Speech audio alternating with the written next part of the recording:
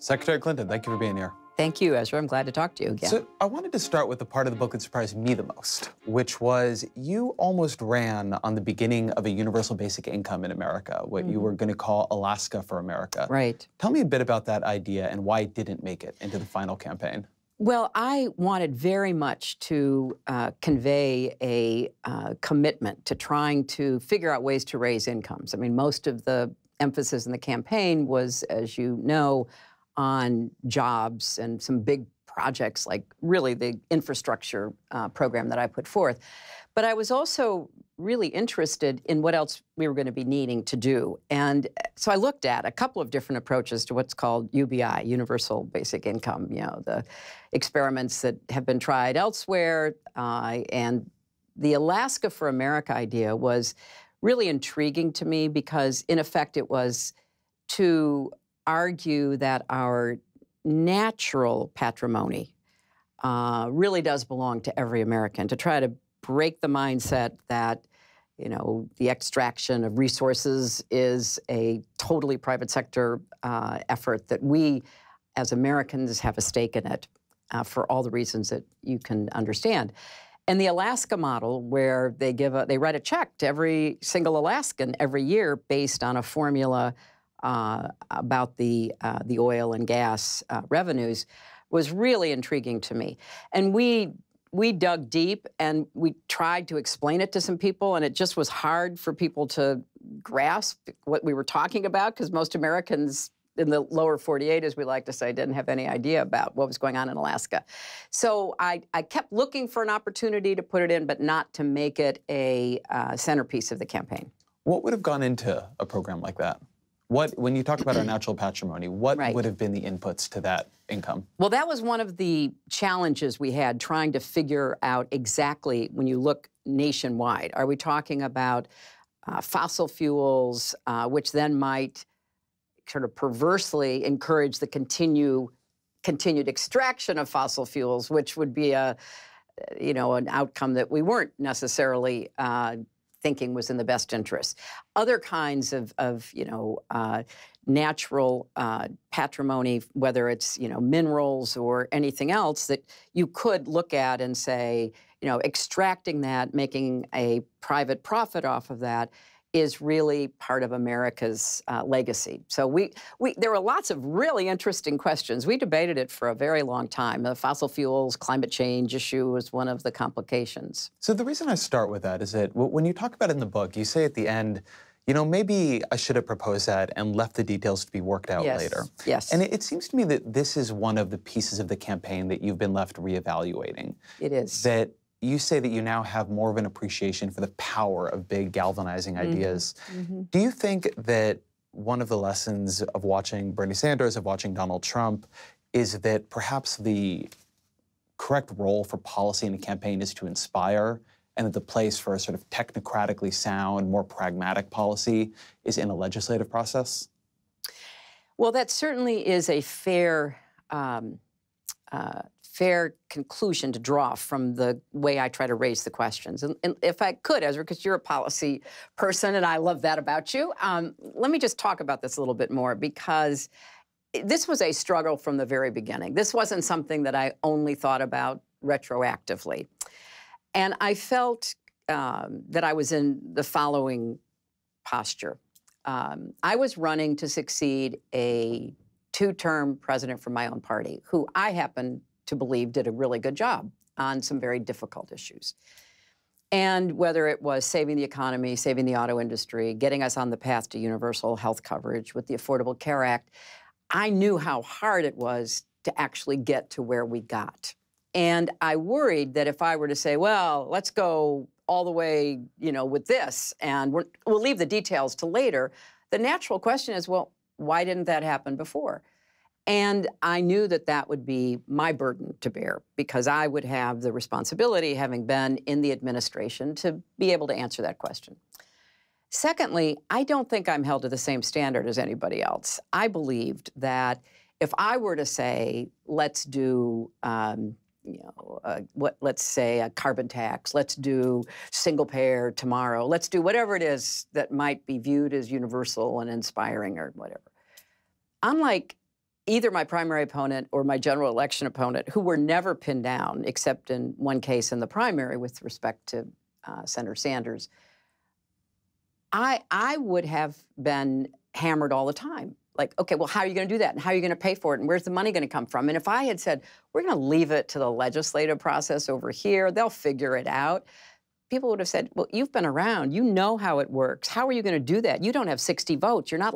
I mean, I think I would have been hit with 1,000 different legitimate questions. And I think I would have felt an obligation to answer. So finally, you know, I do think policy matters. And I think where I came out really made sense for the country, made sense for a Democratic candidate. But it was hard to compete with, you know, just the big claims and the assertions that I got from, you know, both sides. And maybe I could have been, in fact, I'm sure I could have been somewhat more adept at trying to maneuver through that so that I got the benefit of saying, here's what we're going to do. I thought saying, look, we're going to get to universal coverage because that's my goal. We're at 90% now. I think getting from 90 to 100 is a lot easier than starting over. I mean, I thought that made sense to people. And I think in the end, a lot of people who were going to vote for me believed that. But, you know, that's what you do when you take a retrospective. Like, what could I have done differently? So as someone who would have been asking those legitimate questions, yes, who would have thought they would have been legitimate. And you would have been pinning me down, and it would have been quite hard. And here's my question on that, though. Do you think that those questions matter because people would care about them or because you would care about them? Something that I've observed watching Trump and other politicians of this era is that a lot of what we thought can hurt a politician is actually a relationship between them and the press. It's their own shame, their own sense that they've been pinned down, their own desire to actually respond to what they feel is a fair critique. If you just don't have that desire, if you don't care about that particular kind of critique, it appears to lose at least some of its power. Ezra, you're 100% right. I feel like we're having a therapy session right here on camera. You're 100% right. And I can't change who I am. I knew that. I knew that I am not someone who will say things that aren't true, that will not take responsibility. I had to run as me. I love it when people say, oh, if only we knew her more, or if she were more authentic. I've been around a long time. I am what I am. I care about being absolutely as accurate as possible so people know how to judge what I'm saying. But I think this was not just a slight shift, this was a ground-shaking shift. Because I'm someone who's observed presidential elections a very long time, and I always saw there would be a moment, maybe one or two, where in a debate or in a really important interview, the candidate would say, well, how are you going to do that? And explain to me how that would work. That was certainly my experience in 2008. I saw my husband go through it. In fact, it probably saved his campaign. I saw, you know, President Obama go through it and be able to say both in 2008 and 2012, look, here's what we're going to do, and I think this is realistic, and we're going to get it done, but it's going to make a difference. I mean, so he went from the specific to the, you know, the upstretched hands, the aspirational promise, and yet it had to be connected to something that was real. And, you know, I've been around a long time. I know how hard this is, and I didn't want to be either not telling the truth about what was going to happen and not being responsible about what I thought we could do and get done together, which I thought could be a pretty big deal. But clearly, in a reality TV campaign like the one that we were seeing in 2016, it was not the same at all. I never had those moments that I thought would come. So you talk about that you are what you are. And I am what I am. You are what you are. One of the things that was interesting to me in the book was actually how you frame your own history in political organizing. So I've read your speech from Wellesley, and it had always sounded like the words of a radical to me. But when you explain how you thought about running for student body president, you said that I ran for student government president in 1968 because I thought I could do a good job convincing college administrators to make changes students wanted. You talk about your work at the Children's Defense Fund and focus on field work and making reports. This is all in a period when a lot of people around you were interested in upending systems. How did you become more of a pragmatists who wanted to work within the systems in a radical era? Well, there are always people who want to upend the system, and I respect the desire for being part of big change. I think that's important, and particularly when you're younger and you want to see that happen. But I also became convinced early on that in my understanding of change, it was rare that in America you got those huge moments of opportunity. We saw it with President Johnson with voting rights, civil rights, Medicare, Medicaid. You had enormous Democratic majorities in the House and the Senate. So a governing party could actually implement what it chose to pursue. But that's not that common in American political history. And as I watched what the hard, slow boring of hard boards that Weber talks about meant in our country, it was, you know, really digging in, getting to know what you're talking about, making the case. And sometimes you still ran into an immovable political obstacle. But then you regrouped and you went on again, which is what I did, you know, with healthcare in the 1990s when we ended up with the Children's Health Insurance Program. So I'm really interested in change. I'm really interested in the sort of principles and values that I believe America stands for. But I also know what it takes to get where we need to go politically. And that's what I decided was, you know, the most effective way to achieve what I was looking for. But this feels to me like the argument that has been at the center of both your '08 and '16 candidacies, and that you have had trouble making. So in both those elections, in the primary in '08 and then both in the primary and in the general last year, you ran against people who in some way or another were saying they were going to upend the whole system. They were going to bring hope and change. They were going to bring a political revolution. They were going to drain the swamp, whatever it might have been. And in those cases, you've always taken the stance that you actually need to understand the system, you need to work within it, the angels are not going to come down with their violins. And that has been, I think, simultaneously a realistic and very hard to sell message. I'm going to tell you, I had a piece I had written for If You Had Won, and it was called Hillary Clinton's Political Realism, and it was about the ways in which your vision of success was much less about upending America's political system and much more about the change you can bring within it. Why is that such a hard message to sell to the American people? I don't think it used to be quite as hard. I think it could be made harder because of the environment in which we find ourselves right now. But you see, I also think I'm very realistic about the forces that are arrayed against the kind of change I want to see. You know, there's a big move for change coming from the right that I think would be disastrous for our country.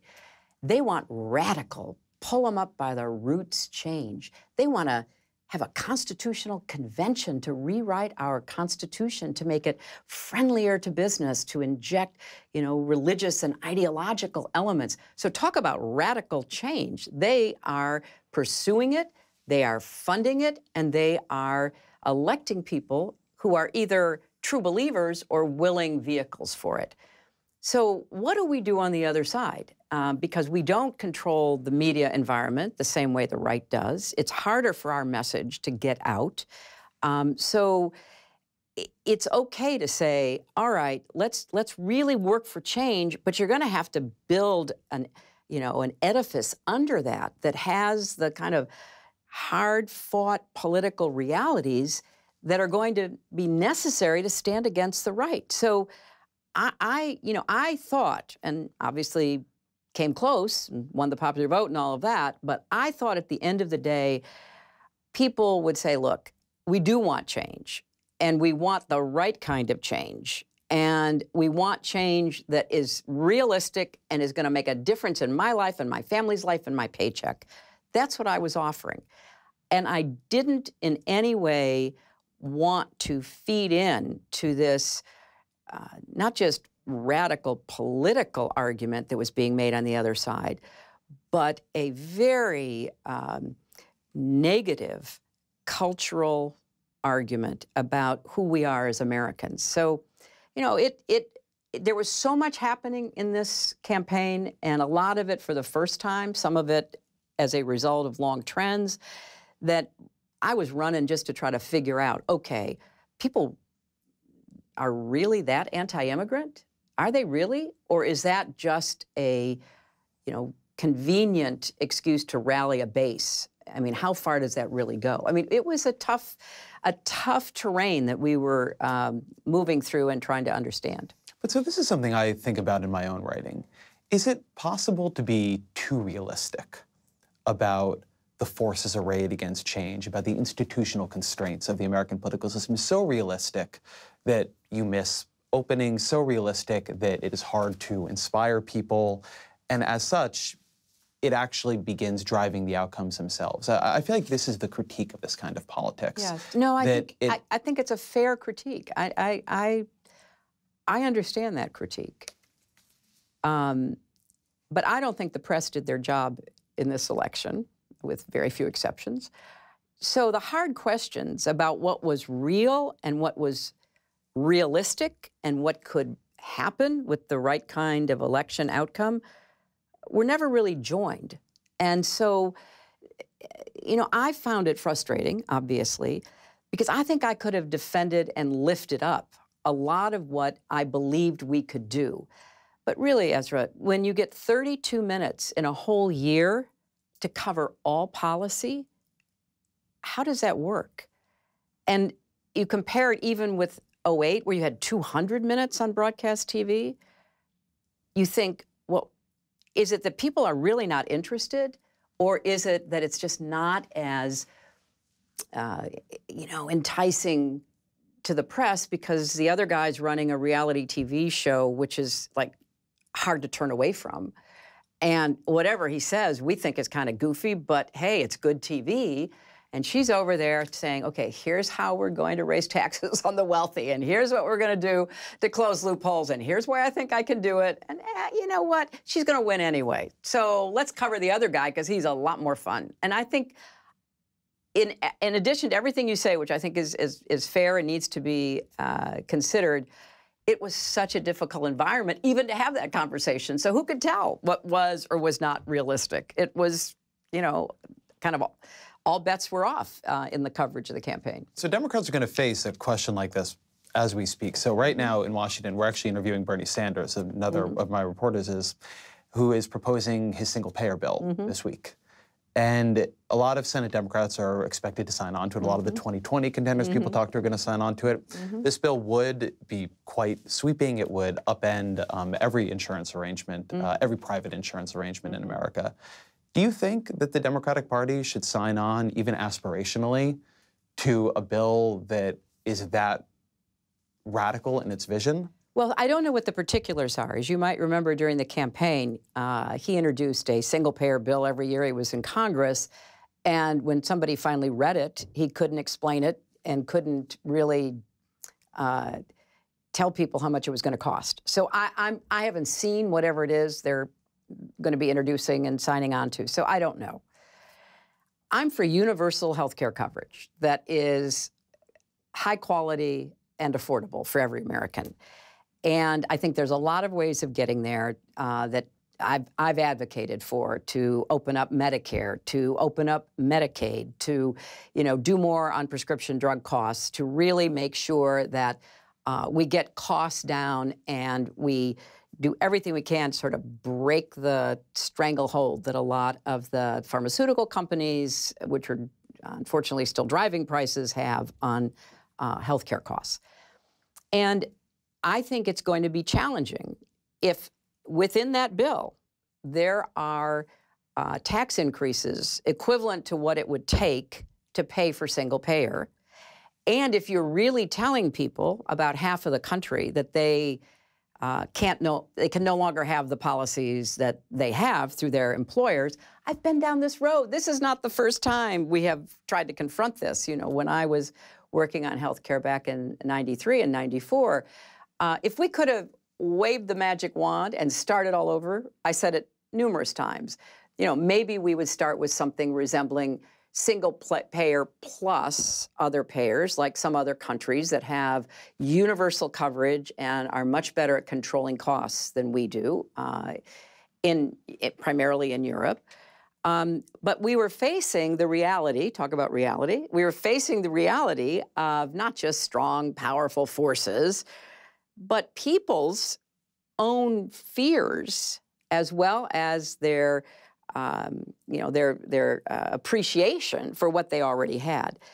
And so, when the bill is actually introduced, I'll read it, I'll look at it, but if it doesn't have some kind of grandfathering in, if it doesn't have some kind of, cost estimates, because look at what happened in Vermont. It wasn't for lack of trying in Vermont. The Democratic political establishment was behind single payer, and they worked 4 years to achieve it. And this is in, a small state where it might have been possible. They were talking about an increase in the payroll tax of 9.5%, or I think, no, maybe 11.5%. They were talking about a sliding income scale that went up to 9.5%. I mean, it just was so difficult to put the pieces together. Now, clearly, if you had a national plan, that would be more likely to avoid state-by-state comparisons.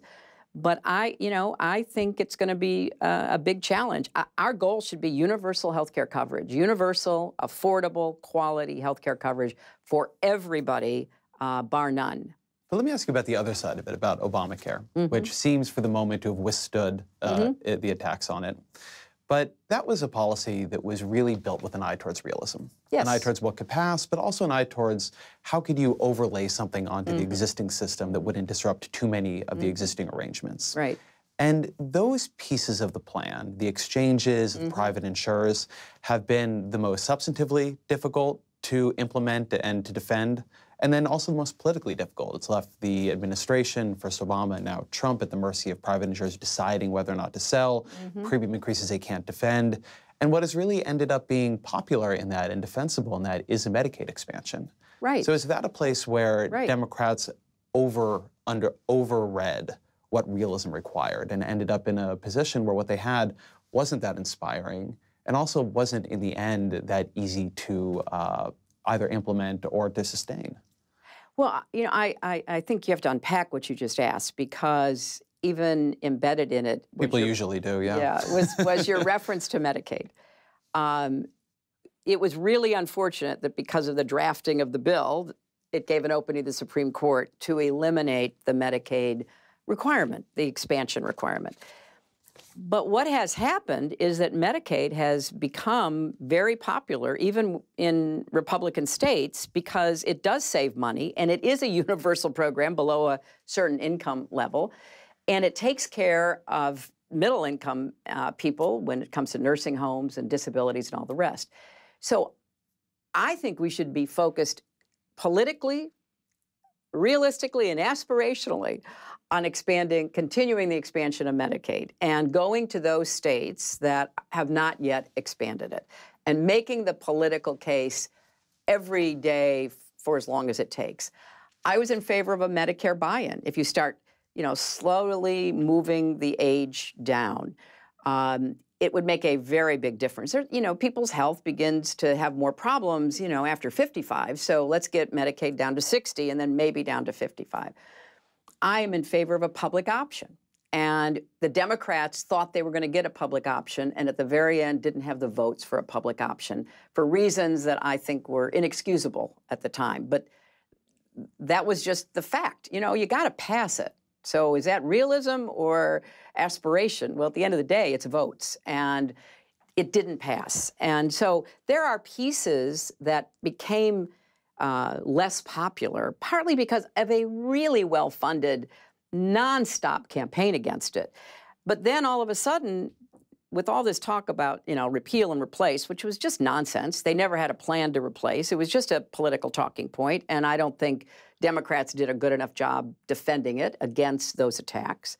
But so when it came time to take something away that people had gotten used to, everybody said no. And that's my larger point about what our goal really is. If you're going to tell 50% of America, You are no longer going to have your employer-based health care. But, oh, trust us, it's going to be really good when we finally work out all the kinks. You're going to have massive resistance by people who are going to say, I'm happy with what I've got. But if you say, you know what, we need to lower the age for Medicare, and here's how we can do that, and we need to continue the expansion of Medicaid, we will be at universal coverage. Then once we're at universal coverage and people know what that feels like, then we can begin to say, okay, here's what we're going to do to make it work better, to get the costs down. I think that's, I think that's not just realistic. I think it's thrilling. You know, as somebody who was one of the main advocates for the Children's Health Insurance Program, I see the difference it's made in people's lives. And all through the campaign, people would come up to me and say, I was on that program, or, you know, my family wouldn't have been able to afford my sister's care if it hadn't been for that. I find that exhilarating because that, to me, is what public service is supposed to be about. The Children's Health Insurance Program is set to expire at the end of this month. What are the forces going to be that will say, no, you're not going to take this away from 8-9 million kids? Where are they going to go? So, see, I think what's really motivating about being in politics and public service is you can actually see the positive changes, whether it's civil rights or economics or healthcare, whatever it might be. And I think at the end of the day, that's more important than, you know, how realistic was it or how aspirational was it? So one of the pieces of the book that really outlined, I think, the disagreement between you and some of the public is right around here. So we're talking here about the practice of politics, what is realistic and what isn't. But there's a real feeling among a lot of folks that the long-term practice of mainstream politics is itself a corrupting exercise. And I think back to 2008, I was at Yearly Coast when you were there for a debate with the other Democratic candidates, and there was this really interesting exchange about lobbyists. And you defended them as part of the political system. They have a role to play. They represent people you don't like, but also people you do like. There's a version of that in your defense of the speeches, which you sort of say, look bad, shouldn't have done it, but you see it as somewhat ridiculous, the idea that Goldman Sachs paying you could have changed what you think. This feels to me like an actually pretty central fault line in our politics now, the feeling that a lot of the public has, that if you've been in politics a long time, in mainstream politics, that you've probably gone a little bit bad from it. And Barack Obama coming in as an outsider in '08, Donald Trump is an outsider, Bernie Sanders, who held back from a lot of the political system during his career in Washington, that seemed to be a place where there was a lot of friction. So how do you think about politics versus this anti-politics sentiment? Look, anti-politics is part of the American DNA. It goes back to the very beginning. I have, no doubt that it's just, built into America's skepticism and disdain for the people in politics. So that's just part of the background of being in politics. But I think it's important to, again, try to recognize what's real and what's not. I can't help it. I'm like the Velveteen Rabbit. I believe in reality. I like living in the reality-based world. I don't like alternative facts. I don't like the very concerted, well-funded effort to try to distort news. I don't like any of that. I think a democracy like ours depends upon trying to have a vigorous, fact-based debate. So nobody on the Republican side cares about any of these issues, Ezra. You know that. I mean, I voted for McCain-Feingold. I said in my campaign, one of the first things I would do was introduce a constitutional amendment to repeal Citizens United. So I take a backseat to nobody in standing up for sensible, hard-hitting campaign finance rules. But everybody's got politics. I go after Bernie really hard on the NRA. That's politics for him. And the idea that he's set off from politics, he's been in politics his whole adult life. Donald Trump wasn't in politics, but he was somebody who funded people on both sides in order to curry favors. Until we get to public financing, which I wholeheartedly endorse, and we have this crazy system where you have to go out and raise the money. We don't have a party structure that funds campaigns. We don't have public financing. Then if Democrats unilaterally disarm and say, well, we're holier than Caesar's wife and we won't say or do anything that might raise a question, there is no compunction on the other side. And there is such an imbalance right now in our politics and the amount of money that's on the other side. The Koch brothers say they're going to spend $400 million in the 2018 campaign.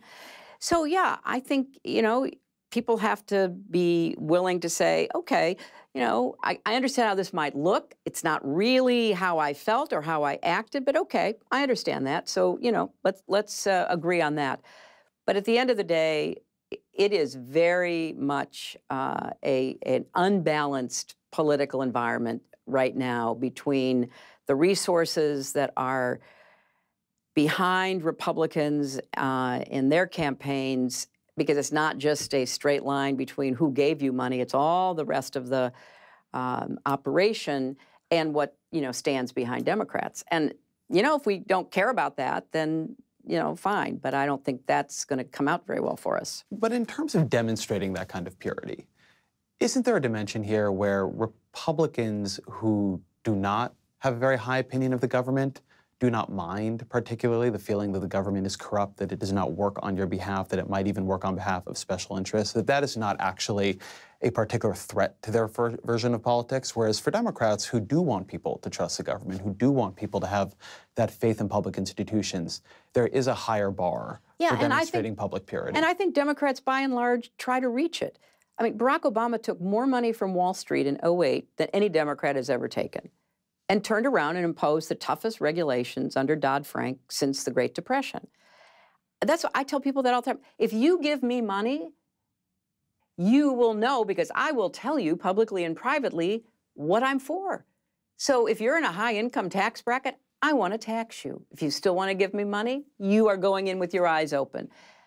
And so I think it's theoretically an interesting conversation, but you look at somebody like President Obama, who inherited this disastrous economy, and I think did an incredible job pulling it back out of the abyss. Took a lot of money from a lot of different interests, but it didn't affect how he governed. And so let's get to the second level here. Can I interrupt you on this? Because I do think that's strong, though, that it didn't affect how he governed. Right. Right. I think a lot of President Obama's policies were pretty sound, but also a lot of people feel could have done more to punish bankers, that he could have gone further on healthcare. There were deals cut before the fact with the pharmaceutical industry, with the insurance industry, and there are other political realism considerations in all of these questions. But one thing here is that it's true, I think, directionally what you're saying, that a lot of these cut against some of the interests that funded him. But what I think a lot of people feel, and I think what there is evidence for, is that these kinds of donations, et cetera, they do give people more of a voice. They do give these interests more of a voice. And that does affect things, certainly on the margins, certainly in the details of these bills. It's always been thus. I mean, if you've seen the musical Hamilton, if you are running a raucous... I actually haven't gotten tickets to that. We'll see if we can help you on that. If you're running a raucous, pluralistic, diverse democracy where there are literally millions of different voices, you are going to hear from all kinds of voices. I was a senator for 8 years. I bet the vast majority of people who came through the doors of my Senate office to talk to me, to advocate, whatever they were doing, were not political donors, or certainly not political donors to me. They were constituents. They were citizens. They had something to say. And so part of what we've shrunk the political process to such a narrow set of questions. And that's in the interest of both the far right and the far left, both of whom want to blow up the system and undermine it and all the rest of the stuff they talk about. I think we operate better when we're kind of between center right and center left, because that's where, at least up until recently, maybe it's changed now, until recently, that's where most Americans were. Look, they didn't get up every day obsessed with what the government and politics was going to do. They want to know, what were the results, and is it going to make a difference to my life? And I thought we had, a pretty good balance. But I, again, will argue that this has gone on for decades. The right has been on a mission to disrupt and overturn the political system to the benefit of their commercial, ideological, and partisan interests. I don't see how you can argue with that. And it has been pretty effective, all said. Their gerrymandering, their suppression of votes, they have a clear agenda. And it's fascinating that, you know, Trump wasn't really particularly interested in any of this, but it turned out to be a great vehicle for them to promote these interests. And so we're watching the internal debate within their party play out. On our side, you know, I just disagree. I was in that Senate for 8 years. I know how hard it is to get to 60 votes. Now, you can say we shouldn't have to get to 60 votes, but the fact is, whether you're in the majority or in the minority, and I've been in both, that has been the rule. Get to 60 votes, because that then demonstrates at least a broader cross-section of representative Americans being in favor of something. So when you talk about the bankers, if you look at the laws we had at the time, maybe more could have been done, but I've heard very credible, very tough people say, not really, because of the burden of proof and the evidence. I'm not defending it. I'm just saying that it's not for lack of trying that a lot of things were not undertaken. There were barriers to trying that, you know, had to be knocked down and changed. And the same with Dodd-Frank. I mean, if Dodd-Frank had been in effect before the crash, more could have been done, but it wasn't. It had to come after. So I want to talk and move us a little bit to the 2016 election and what happened as what happened? The subject of the book. My book, yes. There is a premise that is not really articulated one way or the other book, and I want to see where you fell on it. Was Donald Trump more or less a normal Republican candidate who one should have expected to begin with 42–44% of the vote? And so you're just explaining how did a Republican candidate win the election? Or is Donald Trump an abnormal candidate who you should have expected to begin with 30–35% of the vote? And so you have to have this very large explanatory leap to how he came close enough to actually win. What are you explaining? I think, given the hyper-partisanship in the country right now, once he became the Republican nominee, the odds were very high that Republicans would come home to him as their nominee. Because regardless of what he said or how he behaved or what came out about him, he was their path to tax cuts. He was their path to a Supreme Court seat. There is an agenda on the other side that really does motivate the right. So I think at the end of the day, something like 90% of Republicans voted for him and 90% of Democrats voted for me. That's unfortunate in lots of ways. I wish we weren't in such a hyper-partisan political era. But that's what I always expected. I always thought the election would be close. I never was one of those people who said, oh my gosh, he's so unacceptable and this, that. I always thought it would be close. I didn't expect to be totally ambushed at the end, which is what I believe, and obviously have written about it, cost me the election. But I always thought it would be close. It's not like there was going to be some wholehearted rejection of Trump by Republicans who, frankly, thought they could handle him. They thought, you know what, it'll be an entertaining 4 years, and you know, Mike Pence and Mitch McConnell will take care of everything for us. I mean, that was the thinking that I believe went into a lot of the, you know, Republicans, some of whom sort of took a deep breath before they did it, but they didn't take him seriously. They didn't take a potential presidency seriously. They thought getting a Republican in there, that's going to deliver for these things that I care about. But that's a kind of remarkable view of politics. It's actually one that I share, but it's still a remarkable one to imagine that we are now in a time where, for reasons related to polarization and other things you talk about, anybody who wins a party primary, and parties no longer have control of their primaries, anybody who wins the party primary begins within spitting distance of winning the presidential election. I believe that. Does that mean we're more vulnerable to demagogues, yes, to dangerous candidates, to authoritarians than we've been in the past? Yes, we are, Ezra. I mean, if I had lost to what I guess we could call a normal Republican, one of the other 16 people on the stage during their primary. Jim Gilmore. Well, somebody that might have been able to win. Look, I would have been disappointed. I would have been upset and heartbroken. But first of all, I don't think it would have happened. But secondly, if it had happened, I wouldn't feel such a sense of anxiety about the country. I'm sorry, can I stop you there? Yeah. That was interesting what you just said. Do you think that Donald Trump was a stronger candidate than the other Republicans? Yes. You would have beat the others, but you didn't beat him. Well, I don't want to speculate like that, but I think the fact he emerged and the way he emerged, which was so unlike anybody ever getting a nomination in recent times, demonstrated the strength he had, which was really rooted in a very cynical assessment of how he could build a Republican majority. He started on the very first day, saying terrible things about Mexican immigrants, that they're rapists and criminals. And all of a sudden, people, in the Republican side of the electorate began to say, oh, somebody's speaking to me. And then he went on from there. And all of his dog whistles and all of his appeals began to coalesce in the primary. And then once he won the nomination, he had some additional advantages like Russian help and sophisticated data analytics operation, weaponizing information, all of that. But his core base, and he was right when he said, I could shoot somebody in the middle of Fifth Avenue, my supporters won't leave me, because he was in a visceral way feeding into their prejudice and paranoia. That's an argument that Donald Trump was stronger than other Republican candidates because he was willing to play white resentment politics in a way that others weren't. Is that a fair reading of what you just said? I think that's part of his appeal, yes.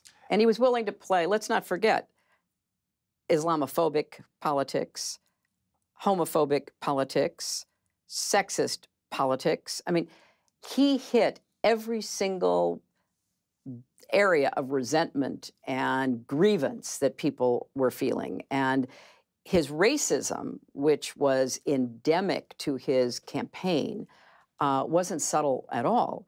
And there's now been so much analysis done since the election demonstrating clearly that, so-called cultural / racial anxiety and prejudice was the primary driver for a lot of his support. One way of reading the election results is that Donald Trump, through these appeals, was able to get white voters to act as an interest group, to coalesce them in a way they had not recently been coalesced, to motivate them, particularly downscale whites, in a way they had not recently been motivated. That didn't happen as much with women voters. You talk about watching the women's marches after the election and thinking, where was this solidarity? Where was this outrage during the campaign? Why do you think that politics worked for Trump, but you didn't see a corresponding surge, particularly among female voters? Well, let's start with this fact, though. I did carry the women's vote. You did carry the women's vote. Right. I lost the white women's vote, but I actually got more white women votes than Obama got. So this was part of a trend. In 2008? I can't remember, it was 08 or 12, yeah. And so white voters have been fleeing the Democratic Party ever since Lyndon Johnson predicted they would. There is no surprise to that. Of course, I hoped that I could get more than a traditional Democratic nominee did because I was the first woman with a chance to be president. But gender is not the motivating factor that race was for President Obama. And so many women, and let's talk about white women because that's the group of women that I lost, are really quite politically dependent on, their view of their own security and their own position in society, what works and doesn't work for them. So as I say in the book, I had this really revealing conversation with Sheryl Sandberg before the campaign, and she's immersed herself in every bit of research about how do women think and what do they expect. And she said, look, and we're talking predominantly about white women. Okay, she said, the research is really clear. The more professionally successful a man becomes, the more likable he becomes. The more professionally successful a woman becomes, the less likable she becomes. When a woman is advocating on behalf of others or working for someone and working hard for that person, the way I did as Secretary of State when I was so popular in the public opinion polls, that is favorably received by people. But when a woman advocates for herself, so if I go and say to Vox, I think Ezra deserves a raise, people say, boy, is she a good person. I mean, she's out there advocating for Ezra. If I go and I say, I think I'm working really hard and I think I deserve a raise, it's like, wow, what got into her? What's the deal? So Sheryl ended describing all this to me by saying, remember, they will have no empathy for you. Now, I believe absent Comey, I might have picked up 1 or 2 points among white women. I'll give you the example I use in the book. So before the Comey letter on October 28th, I was 26 points ahead in the Philadelphia suburbs. That could have only happened if I had a big vote from women, Republican women, independent women. A week later, 11 days later, I win the Philadelphia suburbs by 13 points. I needed to win by 18 points to be able to counterbalance the rest of the state. That wasn't just me. That's how Democrats win Pennsylvania in presidential campaigns. It stopped my momentum, and it hurt me, particularly among women. And I have so much anecdotal evidence for this. And now researchers are starting to pull some of this together. You know, all of a sudden the husband turns to the wife, I told you, she's going to be in jail. You don't want to waste your vote. You know, the boyfriend turns to the girlfriend and says, she's going to get locked up. Don't you hear? She's going to get locked up. I mean, all of a sudden it becomes a very fraught, kind of conflictual experience. And so instead of saying, I'm taking a chance, I'm going to vote, it didn't work.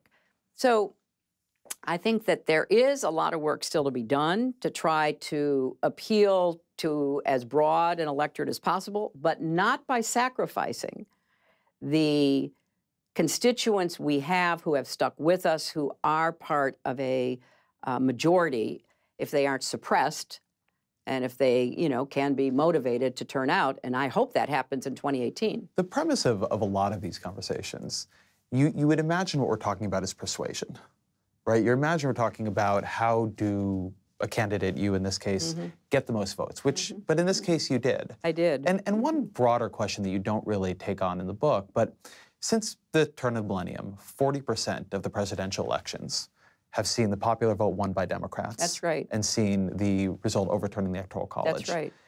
Which is just crazy in these days. Do Democrats have a democracy problem? No, we have an Electoral College problem. Should there be an Electoral College? As far back as 2000, I said no. I mean, I think it's a, you know, it's an anachronism. And look, I won in counties that produce 2/3 of the economic output in the United States. I won in places that were more on the optimistic side of the scale than the pessimistic side. I won in places that understood and appreciated diversity. I won in places where African American and young voters were not suppressed, as they successfully were in, for example, Wisconsin and other locations that I didn't win. So I think you have to take this and pick it apart. If you come with just one answer, it's not going to give you what you need to go forward. But at the end of the day, if you look at where we are right now, if we don't convince, and when I say we, it's the great big Democratic we, not me, but if we don't convince people to register to vote and vote, the simplest exercise of your citizenship in our country in the 2018 election, then I really do think we're going to see the clear and present danger to our democracy that I've been talking about come to fruition. We will see a constitutional convention. Now, whether it ever finally gets ratified, I'm not sure, but it will be so divisive and it will rile up so much of our population. We will see the continuing efforts on the right to disenfranchise people, to roll back regulations that are good for our health and our environment and so much else. We will not recognize America. So part of the reason I wrote this book was not just to say, okay, there's a lot of theories floating around. Here's what I think happened, and I've got evidence behind what I say, and I hope you'll pay attention to it, because if we don't, what happened to me will continue to happen. And I don't want to see that in America. But one question about that is actually about where the geography of that is going. You talk about winning more of the economic output of America, probably than any Democrat has before. Yeah, probably. But part of that is that Democrats are clustering in urban centers, they're clustering in big states, and the American political system is not built to advantage that. It's built to disadvantage that. Well, but and it seems to me that the Democratic Party could be in a position where it is winning a lot of moral victories, but no, it's I'm not winning interested. a lot of elections. I'm not interested in that alone. I mean, obviously, if we don't win elections, we don't win. But there are pieces of this you can address, Ezra. Let's start with voter suppression, which is one of the 5 reasons why I believe I lost. Compare Wisconsin to Illinois. or Wisconsin to Minnesota. Wisconsin has had a concerted voter suppression campaign going on under Scott Walker and the Republicans. The AP says maybe 200,000 people were turned away. Illinois has had none of that. In fact, they've made it easier to vote. Minnesota is a easier to vote state. I won both of those. You've had voter suppression in Michigan. You've had voter suppression in Pennsylvania. Now, that's not about me. That is about what is right and decent and constitutional. And I was shocked when the Supreme Court threw out the guts of the Voting Rights Act. I was in the Senate. I voted for it. We voted 98-0. George W. Bush signed it, and along comes the Republican majority on the Supreme Court, and they throw it out, and Republican governors and legislators could not have been more gleeful. Now, that is not a big, ticket item. That is hard work. We need to elect legislators. We need to elect secretaries of state. We need to bring court cases. Because if we don't deal with this voter suppression, the electorate will continue to shrink. And it won't just be the Electoral College. It will be within these states a shrinkage of the legitimacy of our constitutional democracy. So I care passionately about this because this will determine what kind of country we have for my grandchildren. And so I'm going to be out there day in and day out trying to do what I can to support efforts to, give back voting to people, whoever they are, across our country so that their voices can be heard and we have a democracy that really functions right. Hillary Clinton, thank you very much. Thank you.